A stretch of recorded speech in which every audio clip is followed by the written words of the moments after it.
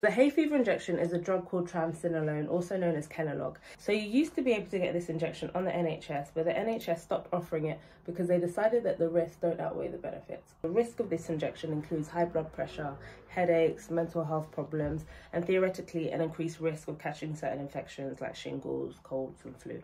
And obviously, since it's given as an injection, if you get the side effects, there's nothing you can do to bring it back. You can still get the injection in like private aesthetics and health clinics, but you can't get it on the NHS. The MHRA recently issued a statement to specifically state that these clinics aren't allowed to market the injection online, on social media as a hay fever injection because it's not licensed to treat hay fever. So I know that some people do get the injection and they swear by it. I think if you're thinking about getting it, the main thing I would say is make sure you understand all the risks and the risks that you are willing to accept. Ideally discuss it with your doctor as well to make sure that you don't have any personal reasons or health problems that would make it an even higher risk to you.